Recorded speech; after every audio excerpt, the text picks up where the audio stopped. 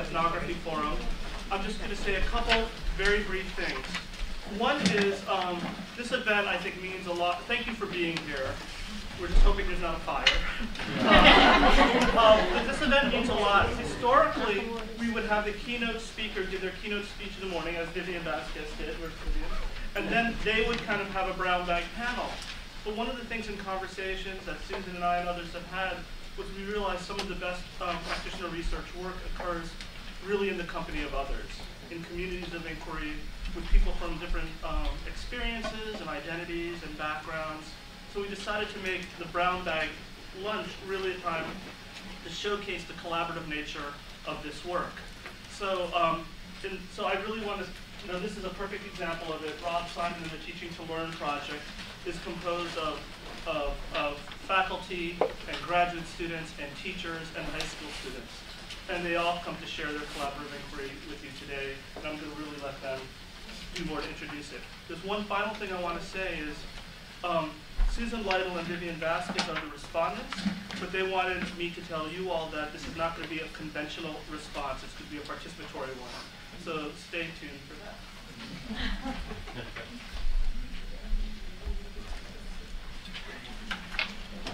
So thank you all for being here today. We're actually not going to introduce this. We're going to perform this. And we will have time for us to have conversation afterwards. Are you able to see? Oh, okay. So why don't we move this way? Yeah. Or Jason, can you move over? Sure. Okay. Make sure that our respondents can have something to respond to.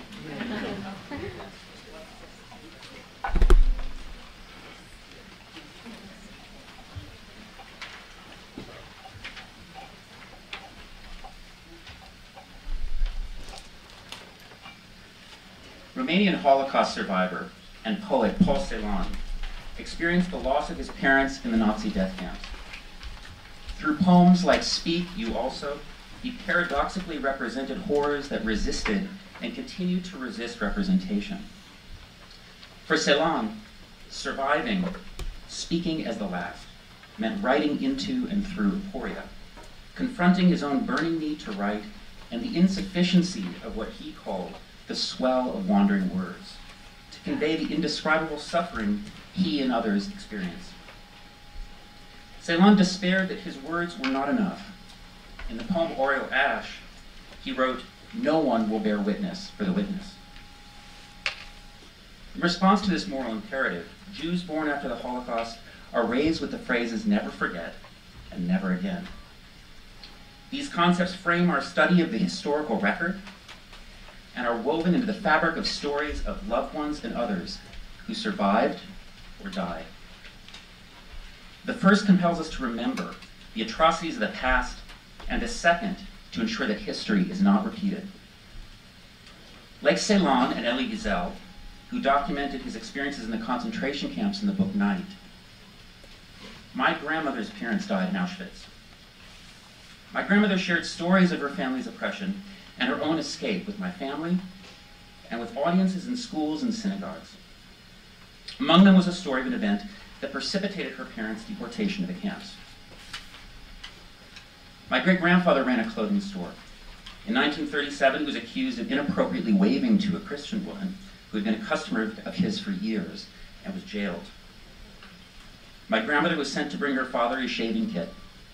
As she left the Offenburg jail, she looked up to see her father crying at the bars of the third-floor window.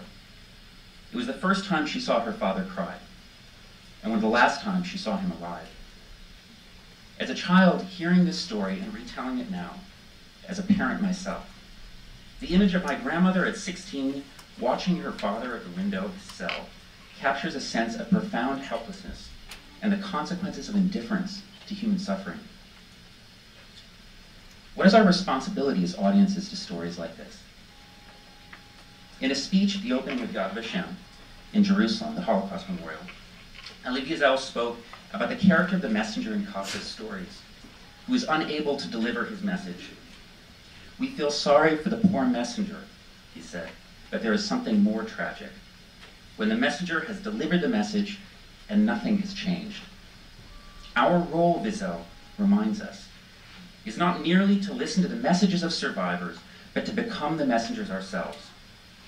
After Night was inspired by this call to be messengers to the messengers, we used art to carry the message of the text forward, a message shaped by 30 educators and adolescents' critical and aesthetic readings, their own personal histories, including in many cases, family legacies of forced migration, war, or trauma.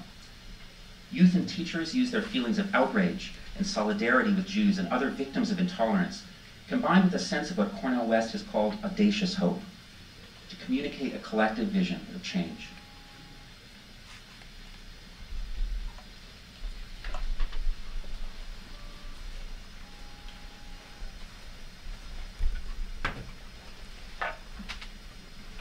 Looking back on the After Night project, I think there were many times when my mentality was changed as a direct result of my participation. The most prominent moment would be my interpretation of the people sentenced to the concentration camps. Before reading Night, I connected the Holocaust to a bunch of statistics, never meant to have any purpose more than pure numerical data. The novel changed this feeling. Wiesel made it clear that there was more to this genocide than just facts. He made it possible for me to make the human connection necessary for the generation of emotions. The next part of the novel that influenced me greatly was the faith aspect. I'm a Roman Catholic who read a book based on the faith struggle of a Jewish boy. I didn't expect that feature of the book would be one of the most relatable. The challenges that Wiesel faced made him ask questions that I could see myself asking or that I have asked. It made me feel included in something larger than myself. As both faiths are monotheistic, I knew the feeling of asking God questions in times of weak faith.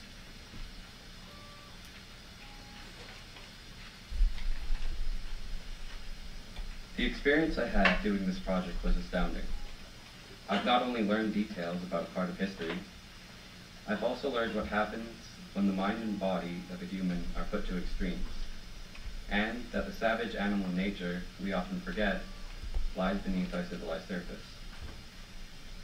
We see this most often in the book in accounts of sons turning on their fathers so that they themselves could survive. Mr. Wiesel himself admits to feeling at times as if his father were a burden. Knowing this, I look closer at the relationships I have in my life and wonder, what would I do with those people in that situation? Would I be able to hold on to morality?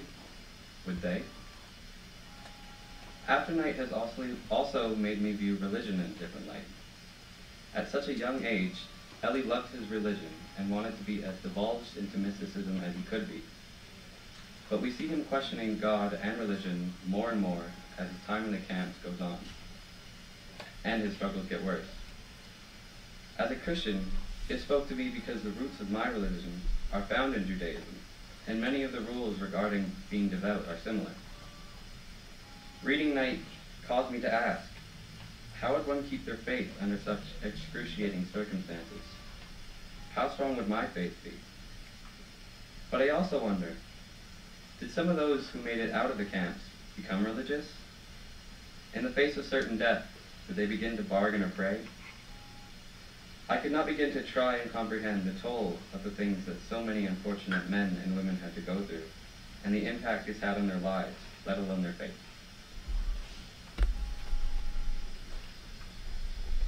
Our collaborative response tonight involved, first, taking a written text, laden with meaning, and cutting it up to make something new.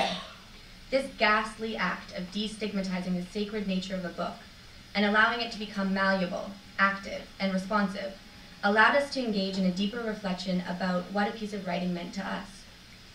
The powerful questions Wiesel poses about the legacy of words and our dismantling and recreating of his allowed us to think about the power of language and memory and community and conversation.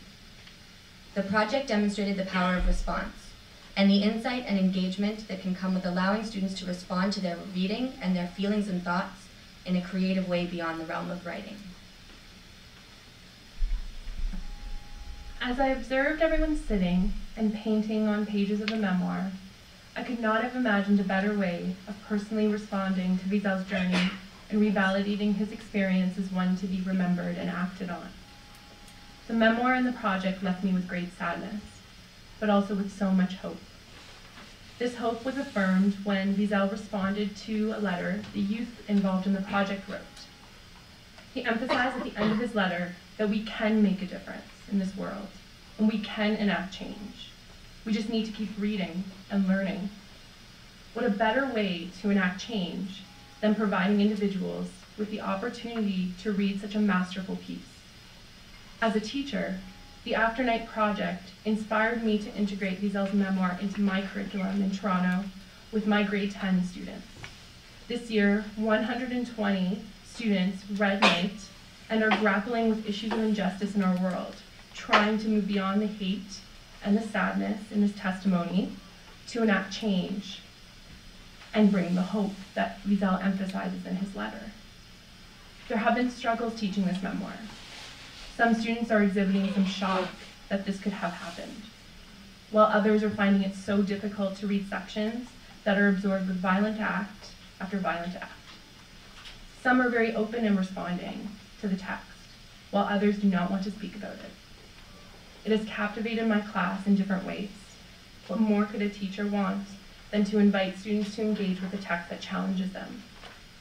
As I keep teaching, there's so much I'd like to change if I had the opportunity to teach Night again. But the one thing that I would not change is what I started with and what came out of the Afternight Project. It is okay to respond in whatever way you feel comfortable, but what is most important is to act. As all those individuals were painting, we were protesting the silence and giving a voice to all those victims by not forgetting the Holocaust. If my students remember anything, I hope that is the responsibility to not forget and to keep remembering and acting, because they can change things, even in small ways.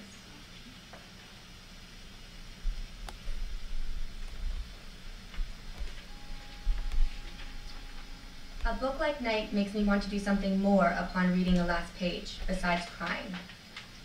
There is a gentle demand that you reflect, discuss, and for me, create. As an artist, I never know when the inspiration will come or what will be the catalyst. Always it stems from some source that has touched my emotions. My instinct after Night was to write, initially. A meandering collection of thoughts, some questions about meaning and trying to find it. That is how I reflect best. But then I am an English teacher who has chosen a career path that involves endless reading and discussing and writing. Not all my students, however, will fit this mold, and it is important that students with different styles of expression also have an outlet to reflect, discuss, and create in ways that are meaningful. There is a beautiful concept in Judaism called tikkun olam, which literally means repairing or healing the world. It is a belief that the world is fundamentally broken, and it is humanity's shared responsibility to rebuild and transform it. For me, our project was an ethical mitzvah, an act of kindness or good deed in our working towards this end. We created a tangible memory to share with our community, and in doing so, we patched together one piece of the world. This community connection is part of an essential inquiry schools should be posing to students. How can we make our communities better? My students are given the responsibility to make the world a better place. I support them to create useful evidence of their learning. I encourage them to explore their own connections to art and text and life. And I encourage them to find ways to articulate their responses and expressions in ways that are personally meaningful to them.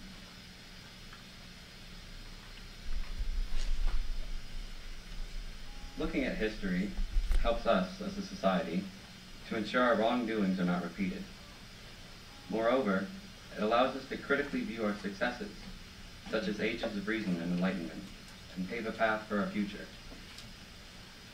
Writing a letter, making triangles, and even reading Night were all small ways of exploring the path to learn for the future. By raising questions like, what makes a good government? How should people conduct themselves in war? What is ethical? But most importantly, how can we educate future generations about these scars on the face of human history? As the survivors of this event grow older and become fewer in number, this question becomes more relevant. It is the job of those who are left after they are gone to answer it. inviting my students to get inside a text, literally and figuratively. Through the arts, help them to materialize their readings, develop empathy, and act on it. There's a crucial link between the arts and moral action, what Susan Stinson describes as the capacity of the arts to awaken people to the possibility that the world can be different than it is. This sense of hopefulness and possibility is an indispensable component of critical literacy. Whether through poetry, painting, or performance, the arts are essential to this process. As Marjorie Siegel notes, students need more than words to learn.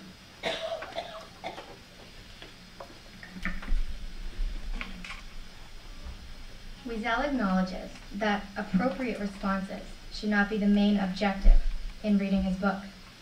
What is important for teachers and students to take away is the fact that there is a reason why we read Holocaust memoirs. That is, to never forget what happened to the Jews in Nazi Germany, and to actively protect humanity from such tragedies happening again. It is everyone's responsibility to bear witness to such a black mark on our human history.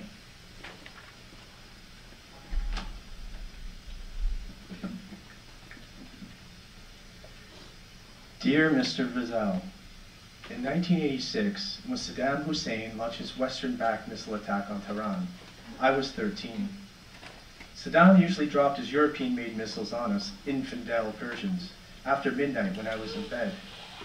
When I woke up to the missile alert, I would stick my head into the mattress, shivering and sweating. As soon as the missiles hit, I felt sure I was alive. I thanked God, in tears, for saving my life. I immediately, however, hated myself for thanking God for having someone else killed instead of me. Some people had to perish that night, and I found it pathetic to imagine that God, for some reason, had chosen me to survive. I hated myself because I knew I was quietly celebrating someone else's death. And I hated the universe for having put me in that senseless, inhumane position, at the same time expecting me to make sound ethical judgments. The war ended. The West decided Saddam was a brutal dictator, and I stopped talking to God forever. Human madness, however, has not ceased to exist. The meaningless lunacy that you, more dramatically than many other people, had to struggle with as a young man. The Holocaust is one of the most painful examples of how irrationally and consequently cruelly human beings could behave. When I read Night, my childhood missile nightmares assailed me again.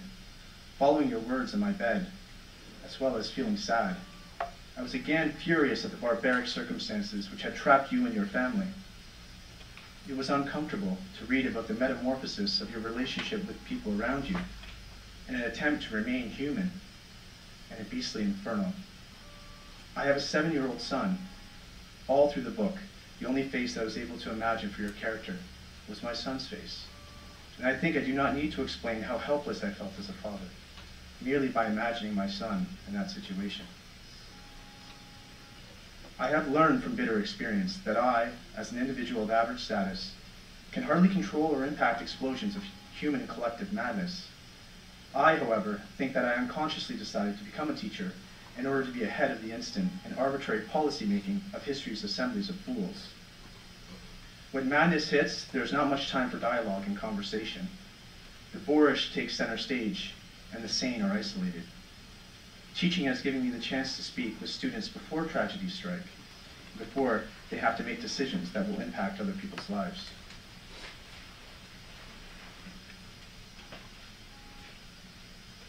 I believe that experiences of people like you can be a very important part of this conversation, and that stories can bring students of different backgrounds together. Your message can help posterity live in a better world. And as a teacher, I feel I should do my best to help my students' logic and imagination create a world of love and harmony by learning from people like you. A world whose children feel safer than you and I did. Thank you for writing Night. Best regards, Amir.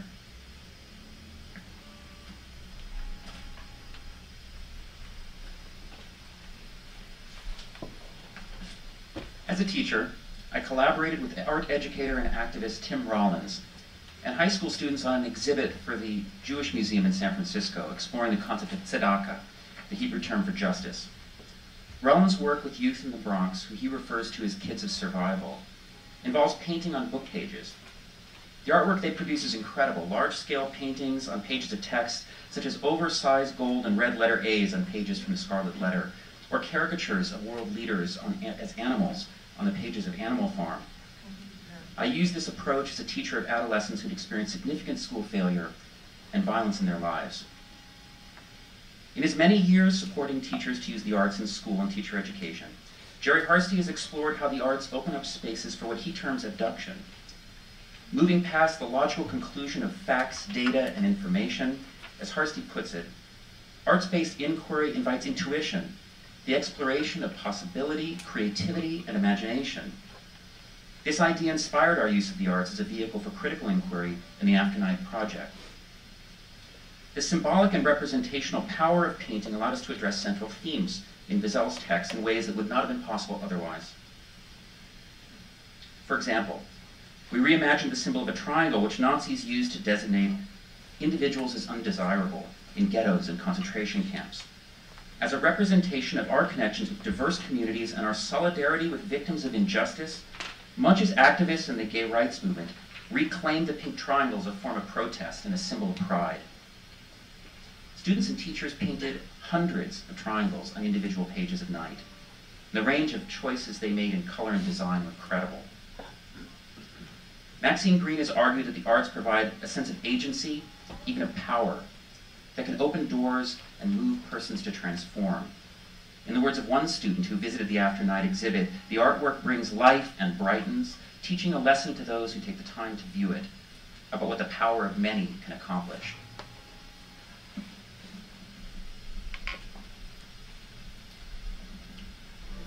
Contemporary Chinese artist Ai Weiwei claims that art is a tool to set up new questions. Taken at face value, this might be fairly unremarkable or even obvious.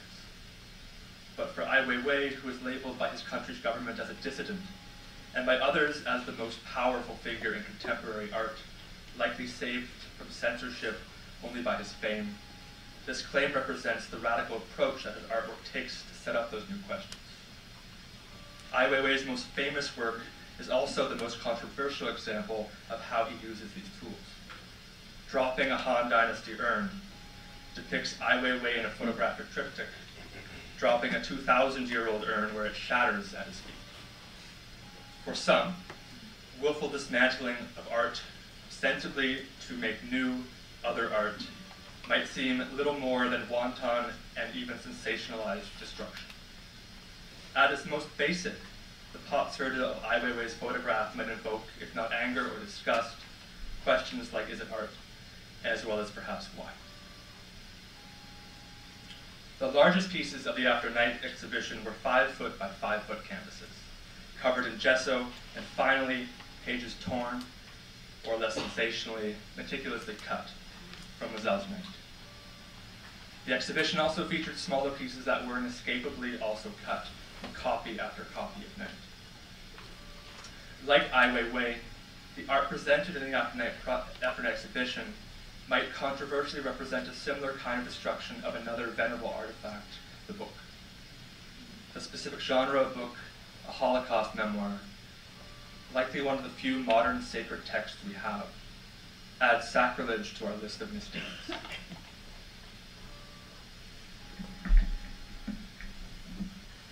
Afternight was my first experience using art as a means to respond to literature.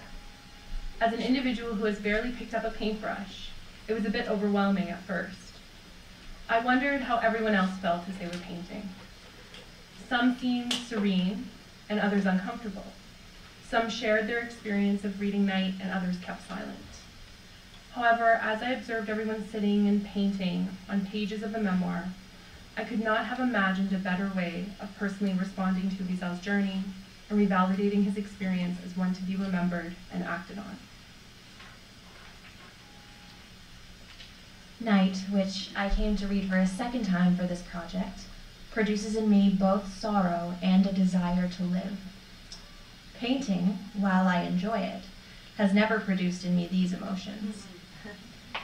Painting has always been Zen-like, a retreat into nothingness.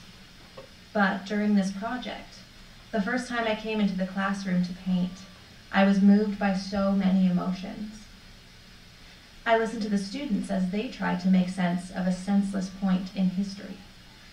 I listened to them identify with Wiesel's experience and was struck by my own confusion.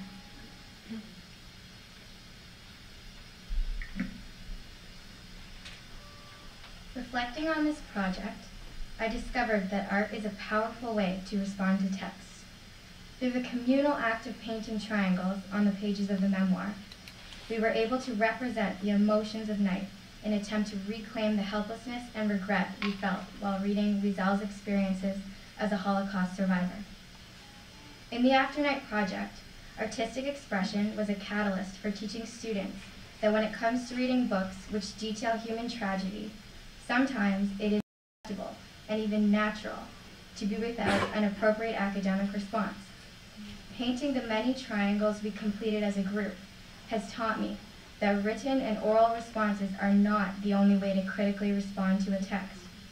The medium of painting, an art form which cannot be contained, easily defined, or interpreted, can say more than words. Sometimes words are not enough. Kaddish, Hebrew, holy. A Jewish liturgical prayer, a prayer recited by mourners. We covered the words of one survivor of the Holocaust with ashes. We wrote Kaddish over the words. We covered over the words, which at the time was to represent the sorrow of loss, to mourn those who did not have the chance to write down their own words. How strange that we would rip up a book and cover its words to honor the dead in its pages. Strange that the word we chose was not even in the same language as the text. But when I saw it hanging with the other canvases, even though I was part of its creation, I was moved. Yes, Kaddish, in so many ways, the word to represent night. A text recited by a mourner, a text for the dead, and a text which is holy.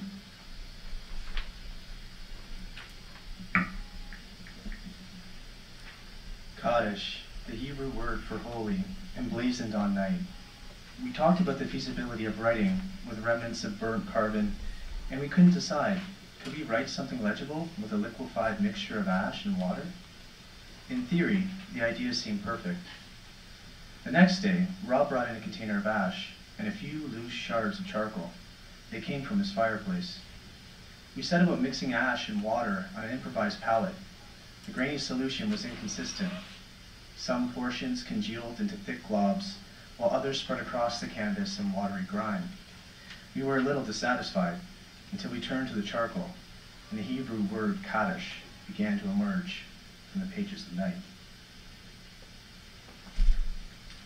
We painted on strips of paper to represent our faith. I did 2 pages. First, I painted blues, yellows, and greens. My faith is my life, my light, and like blue, green, and yellow, all around me.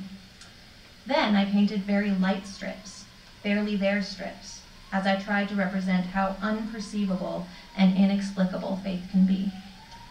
I was moved spiritually through text and paint, just as I was moved spiritually through reading night.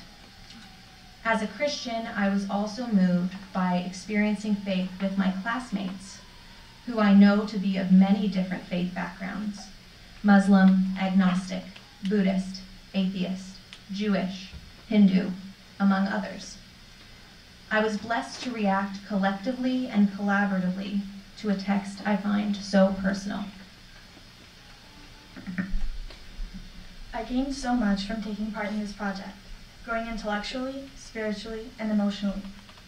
I especially feel that I was able to connect with the novel on another level through the painting components of After Night. By continuously painting new colors that reflected the novel, it became that I no longer thought of what I was putting on the paper. I just put down what I felt. In my opinion, this is a very important step when reading books.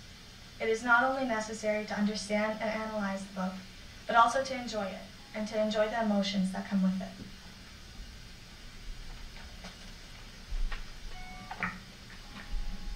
While I gazed at Jacob's ladder that evening, I recalled another work that Rob and I had read together in the summer of 2011, Slavoj Žižek's work On Violence. Žižek draws upon Walter Benjamin's thesis on the philosophy of history. Benjamin, one of the 20th century's greatest philosophers, chose to take his own life rather than to hand it over to his captors during the Holocaust. In one of his last passages, Benjamin describes a troubling vision that is inspired by Paul Klee's painting entitled Angelus Novus, which now hangs in the Israel Museum in Jerusalem. A Klee painting named Angelus Novus shows an angel looking as though he is about to move away from something he is fixedly contemplating. His eyes are staring, his mouth is open, his wings are spread. This is how one pictures the angel of history. His face is turned toward the past. Where we perceive a chain of events, he sees one single catastrophe which keeps piling wreckage upon wreckage.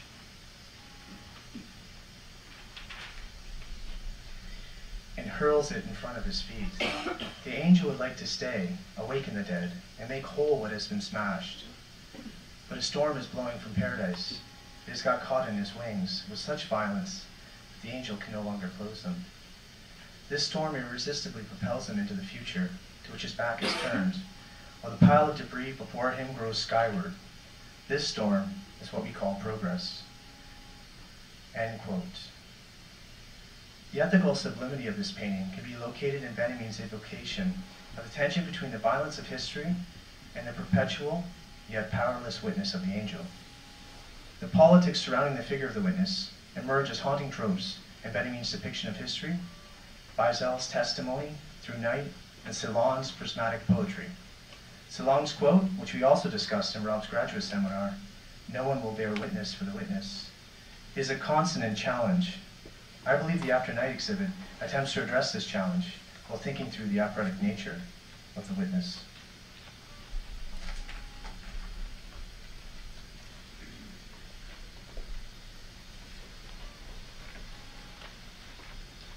I was curious to see the final product. I forget what the purpose of bringing the Jacob's Ladder text into the class was, but I remember feeling free at that moment to represent the most deeply personal aspect of myself in front of a whole group of people. And I remember seeing the ladders in the art exhibit, the faith portion of the show, and thinking about how completely these different canvases represented our experience of the text. The ladders were just one part of the whole, and producing them allowed me to represent one part of my night experience, piecing them together with other experiences of mourning, of outrage, of sorrow, of solidarity, satisfyingly and cathartically represents the complexity of our reaction to the text. Art is often configured as antithetical to literacy. The former is conceived as an imaginative practice, while the latter is often reduced to a didactic process of decoding. In our graduate seminars, we talked about how literacy practices can be framed within the figured worlds of institutions. Some of our questions then evolved. How do we reconfigure the worlds of literacy, especially the ones that we see as delimiting for our students? Defined and delimited possibilities surfaced during the initial stages of thinking through the After Night project. While we were looking for a potential venue to host the exhibit, we were given very few options to exhibit the art at OISE, the very institution that brought us together. The idea for the project did not seem to register as either literacy or art that could be posted at a suitable venue at OISE.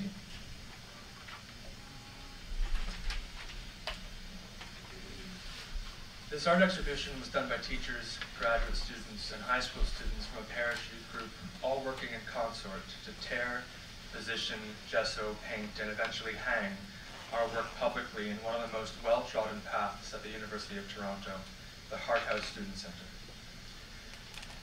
On the University of Toronto campus, Hart House is another kind of venerable artifact in and of itself. One of the first dedicated student centers in North America, at nearly 100 years old, Hart House first opened in 1919, and it was constructed throughout the First World War. The adjoining Soldiers' Tower perhaps best represents that this building was constructed during a time of immense crisis, which it marks with the names of students and alumni of the University of Toronto who died in the First World War and subsequent conflicts that are inscribed on its walls. Harthouse itself is emblazoned with artifacts of war as well. On the walls of the Great Hall, the site of many important presentations and galleries over its history, are crests from the universities in the British Commonwealth and other allied countries from the First World War, including the University of Pennsylvania. The Harthouse Chapel holds the least obvious of these wartime artifacts, however, 4 pairs of mullioned stained glass windows. At first glance, these seem discordant, depicting no single scene, story, or pictorial representation of anything. That is because these stained glass windows were made from shards taken from the husks of destroyed churches in Europe by soldiers from the University of Toronto and brought back to the university following the war. Art exhibitions often take place in disinterested galleries, with works hung on plain walls meant to elucidate these temporary residents. Our exhibition was hung in the main corridor of Harthouse, precariously perched on nylon cables stretching from the ceiling. This also positioned our exhibition as something interested in its surroundings, made different by being placed as it was, not in a sterilized gallery, but in the heart of a university campus. In this way, Harthouse was not the first choice for an art exhibition, but it was the best choice. Positioning fragments of books with fragments of stained glass allows for different kinds of questions to be asked about both. Their relation to their very different testimonies of conflict, their relation to the building in which they are in, and broadly how and where art is encountered in our lives. Classrooms, for example, present spaces where art is often constrained to certain discrete lessons, if it is present at all, and where books are predictably read and returned, saved for the next day's lesson or next year's students. On the other hand, artistic responses to a book, where students are invited to interact with books as physical, cultural objects in different, potentially counter-discursive ways, might invoke intrinsically different questions and meanings than reading a book and writing about it. This positions art in and in conversation with classrooms, to ask new questions of the spaces and the stories that we encounter. What kinds of stories can be told and retold from fragments of pottery, glass, and paper? Who has license or obligation to tell these stories, and who has a right to listen? How can we encounter cultural, historical, or social artifacts in our own time, under duress of expectation, policy, or curriculum? And in what ways might these questions intersect or interrupt the predictable discourses of our lives?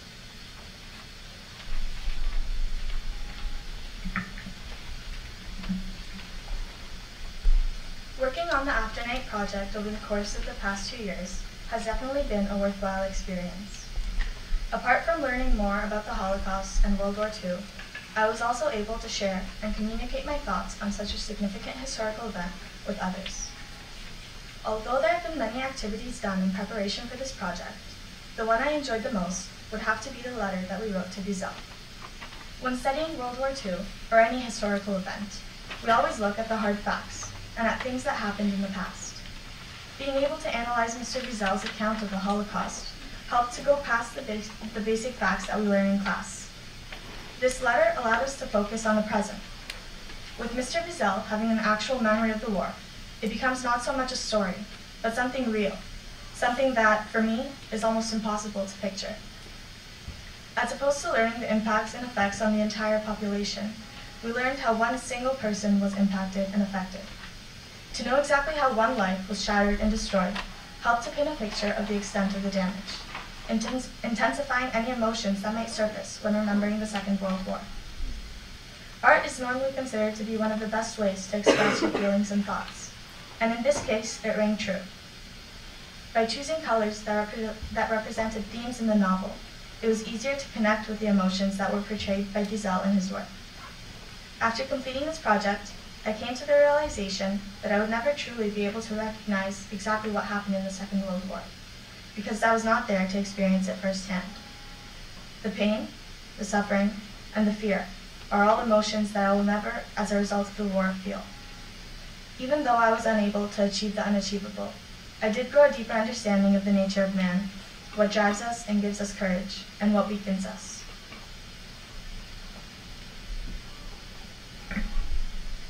Participating in the After Night project was a memorable experience, heightened by the different communities that were present in the room. Graduate students, teacher candidates, and high school students all painted alongside our Professor Rob, letting our paintbrushes and color choices do the talking for us. I recall trying to select bright pastel colors, colors I associate with happiness, as a means of fighting against the horrors inflicted on the Jewish people by the Nazis. In a similar vein to using the upright triangle, I wanted to reclaim the colorful and bright triangle to oppose the evil dark hues which I aligned with Nazi Germany through my color choices.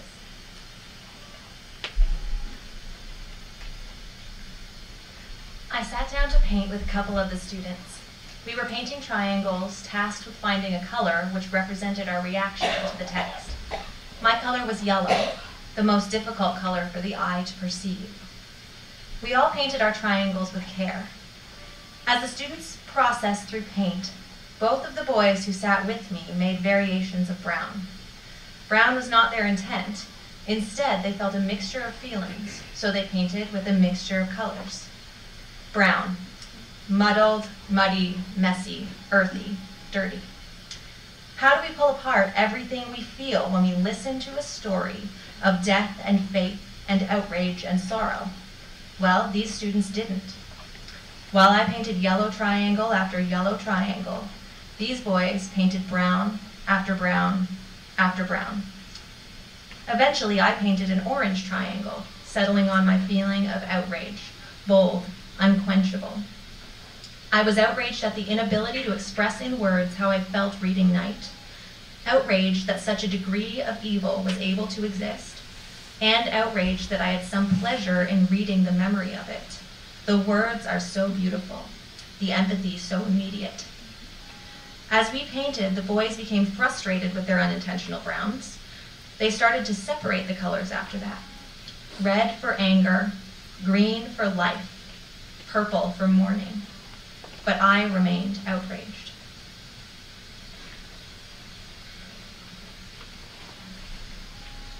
Collaborative art, like collaborative writing, has always been framed like an oxymoron to me.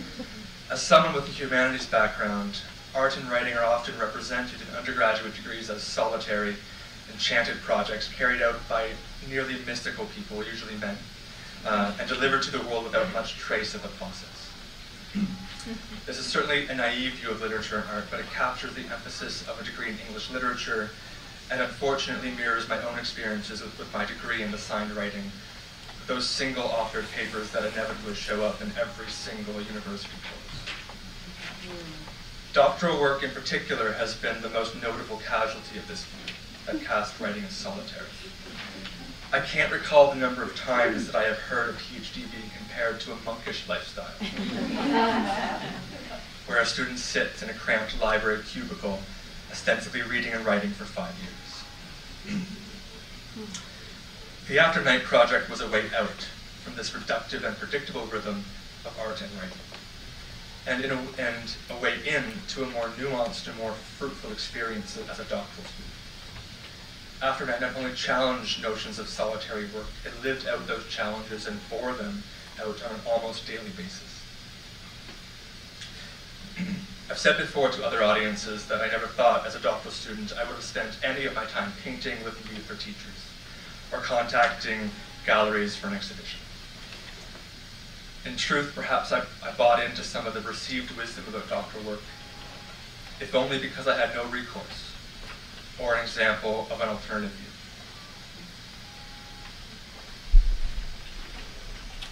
I've never seen the students in my youth group as students. I've always seen them as fellow members of my faith community. Members that have a unique bond, but also a unique identity that is shared amongst the community. Working with these youth in the After Night project has changed the way I view myself as a teacher and how I interact with my students. In their letter to Wiesel, the youth asked what Wiesel's relationship with God was like after his experience during the Holocaust. How could one have a relationship with God after all this? What kind of a God would allow this to happen? In his response, Wiesel remarked that his faith is a wounded faith. This statement is something that the youth reacted to and discussed as we shared a reading of the letter together and debriefed our reactions. We shared parts of our identity and explored personal beliefs, furthering our bond as a community. When I step into my classroom, I strive to create a community like this. After this experience, I have found that it is now impossible to separate my identity as a person of faith, as a woman, as a sister, as a daughter, as a friend, as a leader, and as a teacher. They all make up who I am, and I bring this into my teaching in the hopes that my students also feel safe to explore their own identities, to explore who we are as we read, through the experiences of others in the texts we share.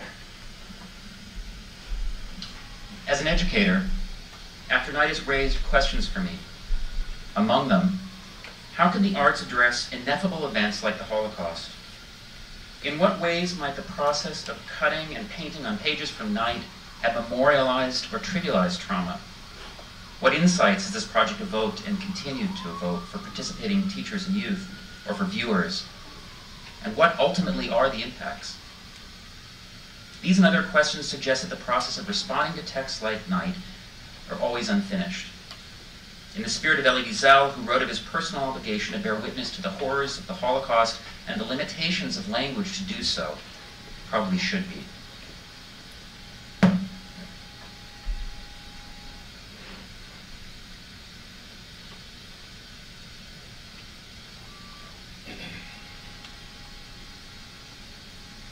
We hear you.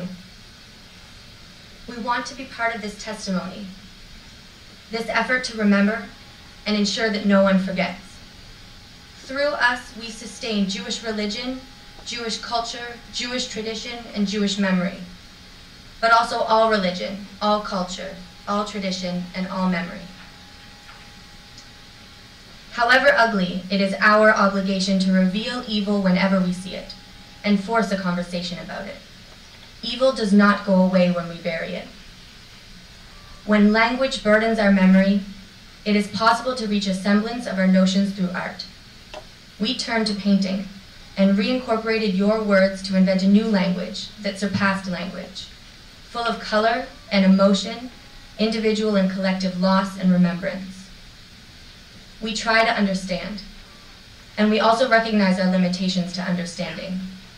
This fine balance we try to walk and make meaningful. Your words have done both, as well as pleasure, warmth, disgust, hatred, disbelief, uncertainty, anguish, faith.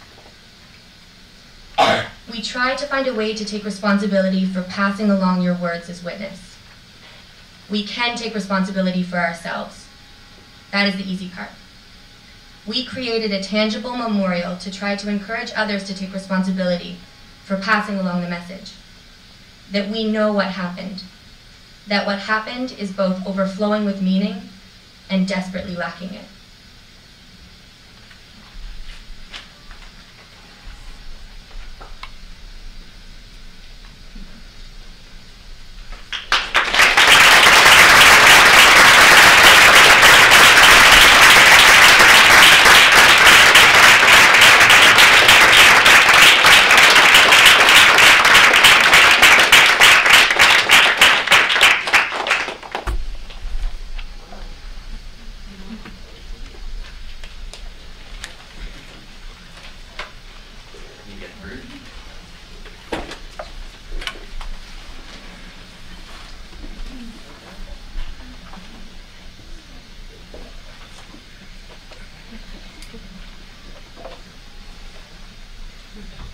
Let's take a moment to be with ourselves and take in the power of what we've just experienced with a moment of silence.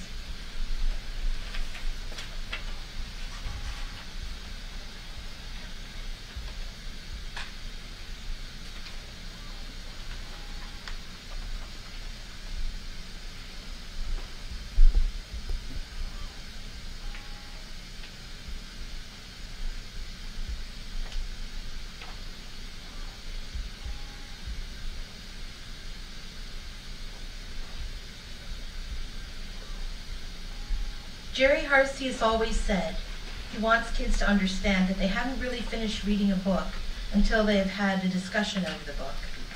This project raises the ante when it comes to books like Night, so that you haven't really finished reading the book until you've been socially responsible in altering others and together keeping the vigil. It's about what Wiesel has said in the past, about always thinking higher and feeling deeper. So there are added layers then to bearing witness. Beyond remembering and giving testimony, there's also learning from history and acting against oppressive forces, social responsibility. If we trust and believe in Wiesel when he says, we are each other's hope, then we need to find ways of creating spaces that are democratizing to make available opportunities for all to participate. In this spirit, we would now like to create a participatory space for the next generation of witnesses to come forward.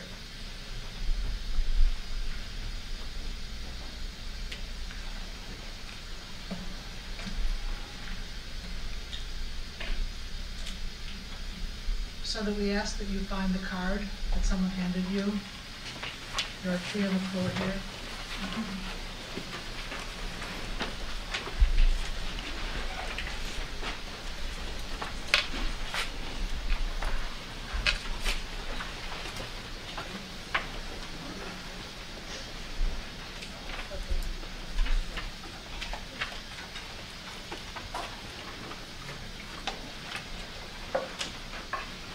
We'll also need a pen.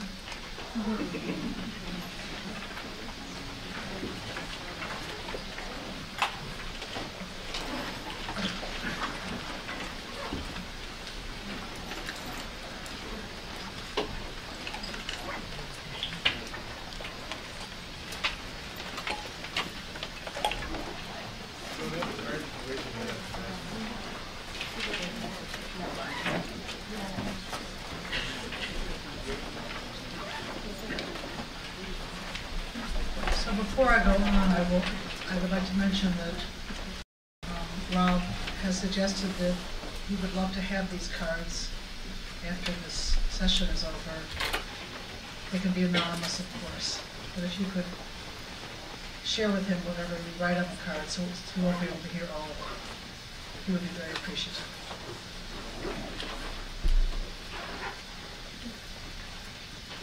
So on one side of the card, we are asking you to jot words that come to mind that speak to your immediate response to this work.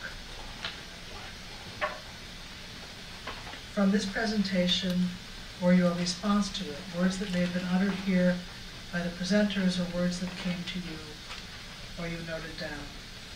It's a part of what they have called pulling apart what we feel. So please do that now.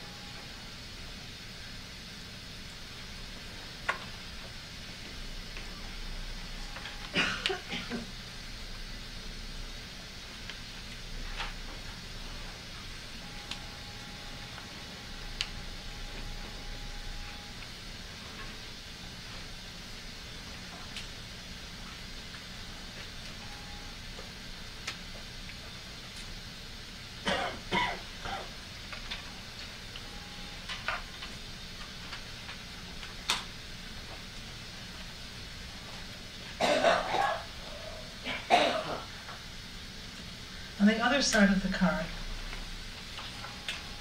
we would ask that you write wonderings.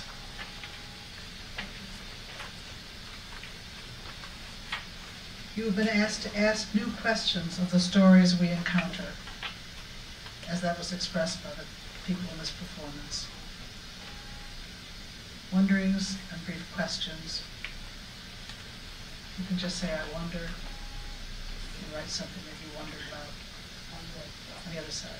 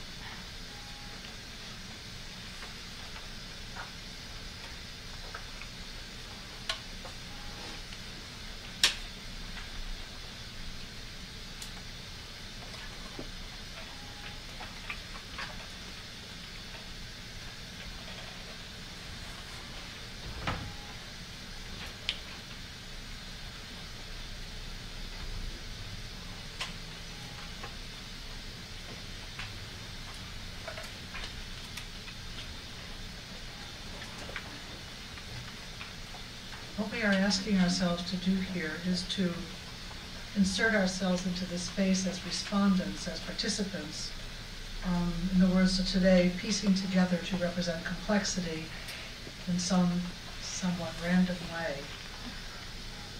We ask first that you turn to your words, the words you wrote initially. We would just like people to call out any word or words or phrase that this experience has evoked for you. And I will just recognize you by nodding at you or something so we don't all say one word and then it's over. So let's hear. Transformative. Transformative. Shame. Disruption. Power. Life and beauty over horror. Other genocides. Faith. Bearing witness. Ongoing. Collaborative sense-making. Evil lives on. Hope. Thank you. Never forget, never again. Moral action. How power and beauty strangle teachers' opportunities for education.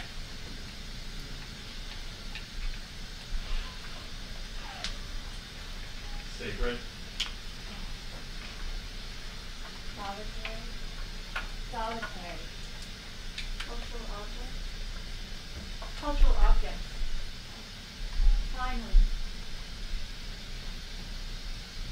Compassion. Retold.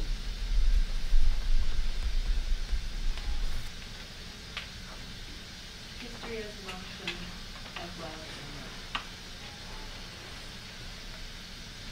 Incapable of standardization.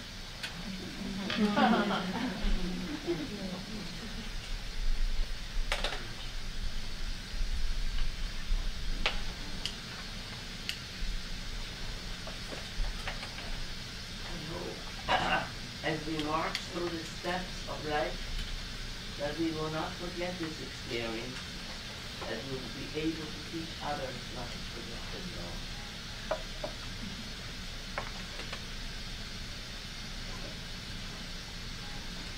We now invite you to call out your wonderings.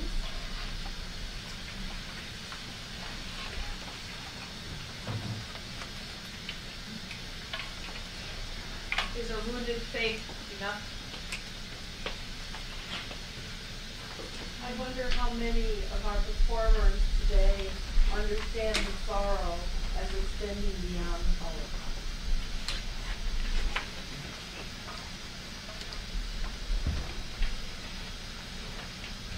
Will we ever be able to make heard the moans and screams of those who have no one to write of their suffering?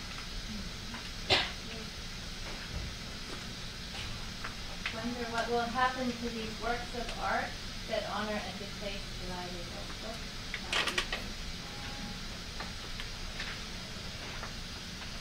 How do you remember when all you've told is to forget? How can change be measured?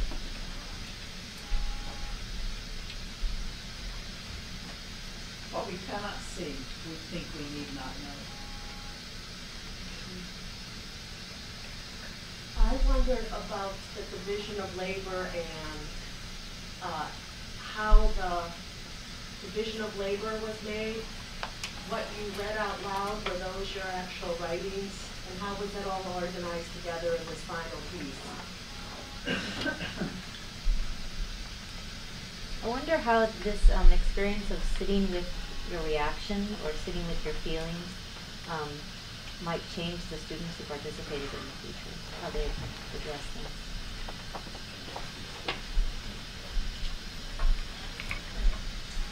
Well, I wonder how this text might be taught with another text focused on genocide or historical atrocity experienced by another racial, ethnic, or other minority group.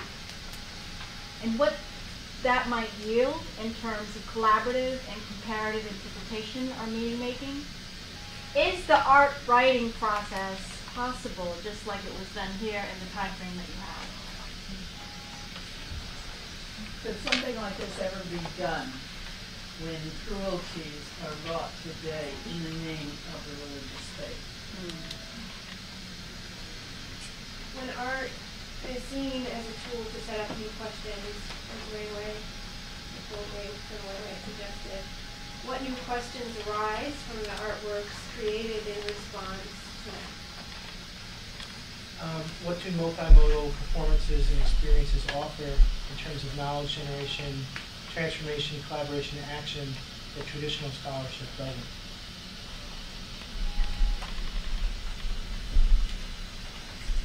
I wonder how well we know the memories of people of color affected by colonialism, imperialism, and neoliberalism.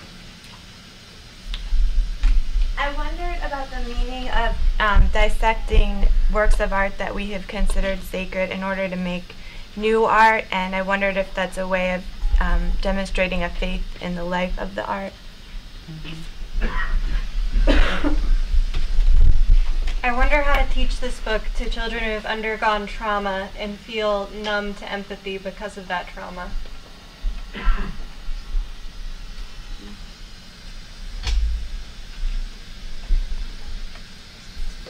So,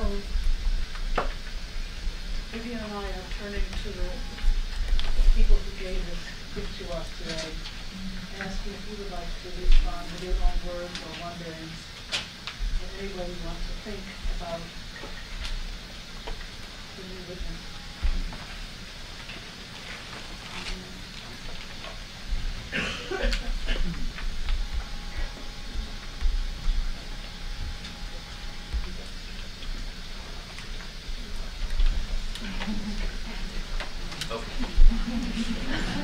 can't get a volunteer. Thank you for that response. It really means a lot to me. And there's so many things that I want to respond to, and I know we have a short time.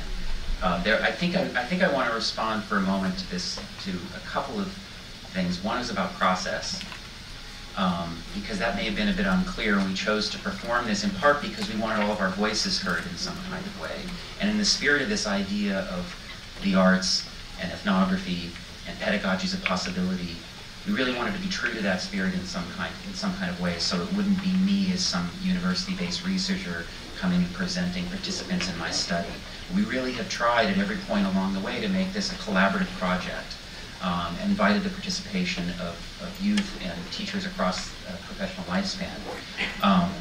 So I, as I think is mentioned in here, and I may have mentioned in my talk, you know, I was brought up as an artist. I mean, I was an art major in university, and I worked with Tim Rollins quite briefly and used arts in my teaching quite a bit.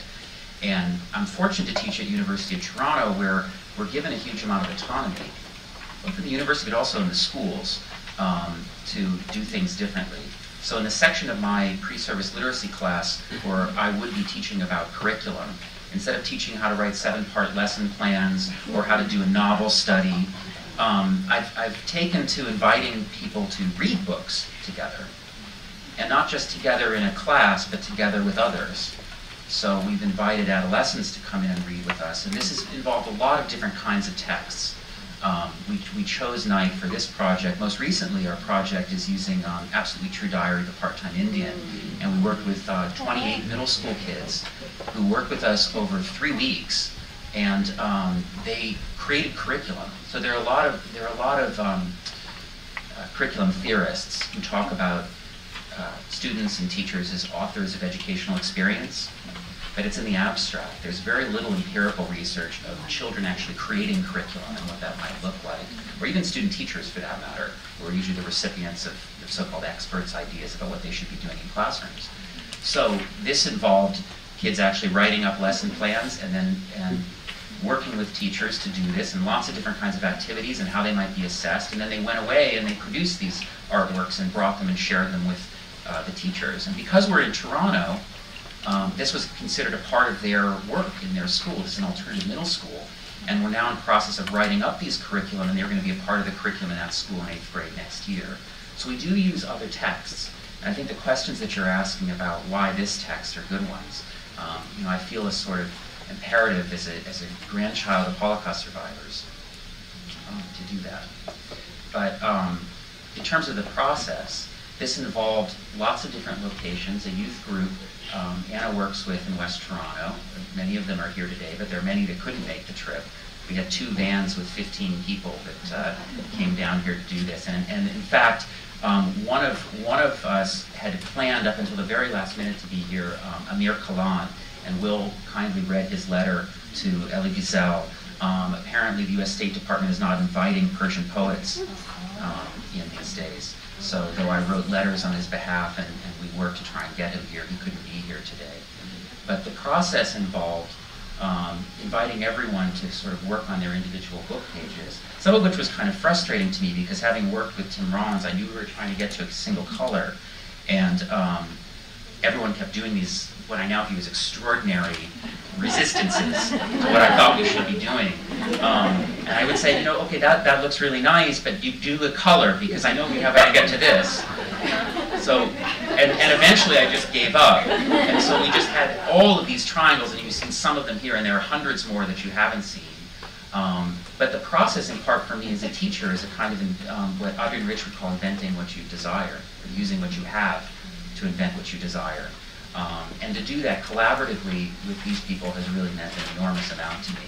So I know that may not have concretely answered your questions about the process, but it really was sort of equally working together to figure out how to do this work. And I learned a lot from Tim, but I didn't learn important things like how do you get the pages on the canvas. And I did do a project on my own, a civil rights project, doing sort of similar process that was in the mayor's office in San Francisco for a number of years in semi-permanent display. So I had done it before, but I also forgot.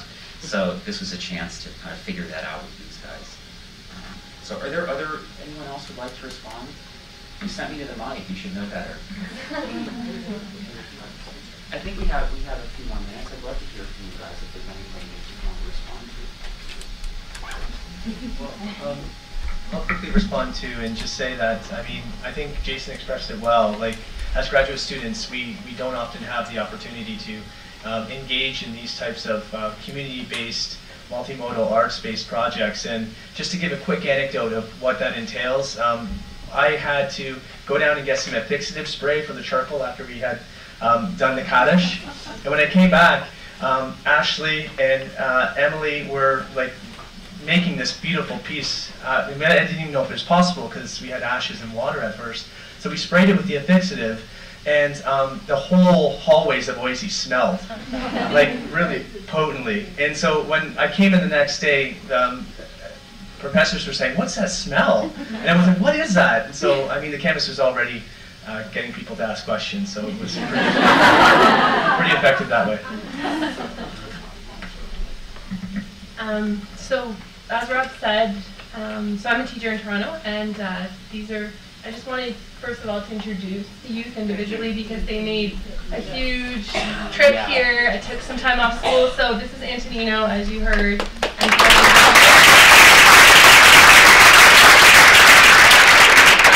Kevin and Julia as well.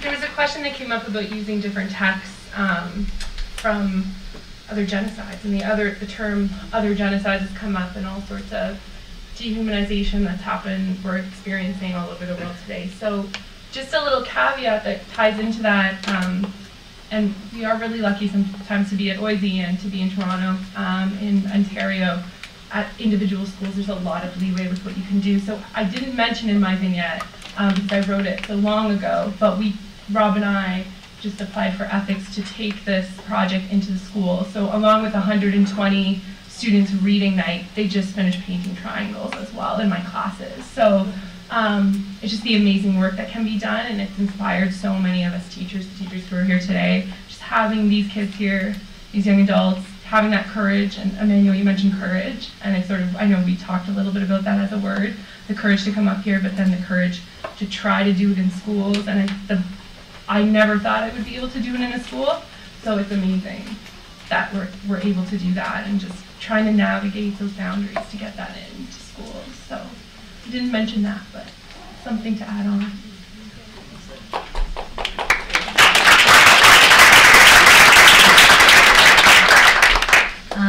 So last semester, from September to December, we read a novel called July's People in my class.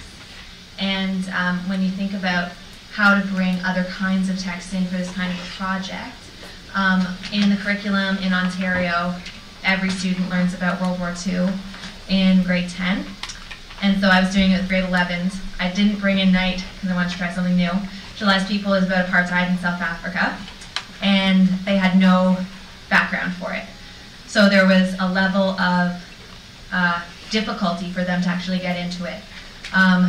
Civil rights is not as ingrained into Canadian students as it is in the US. So even bringing that in, I brought in some MLK, I was like, you guys know him, but it was still more difficult. So making sure that they're familiar with the experience beforehand, I think, helped with Night a little bit, whereas with July's People, it was a struggle, and they didn't actually have the same natural reaction to what was portrayed in July's People. So I just thought I'd offer that.